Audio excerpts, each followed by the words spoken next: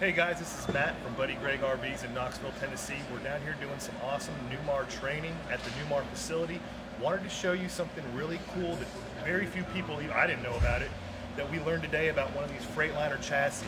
This here is a Freightliner Raised Rail Chassis. It's got a beam suspension, but what I want to point out is a little thing that you may want to take advantage of as you maintain your coach.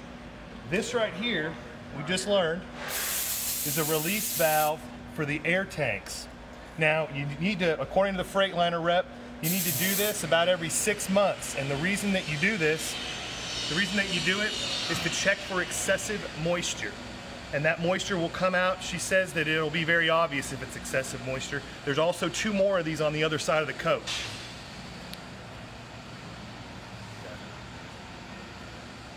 They're these silver rings. They might not be silver on a finished product because obviously it'll be painted.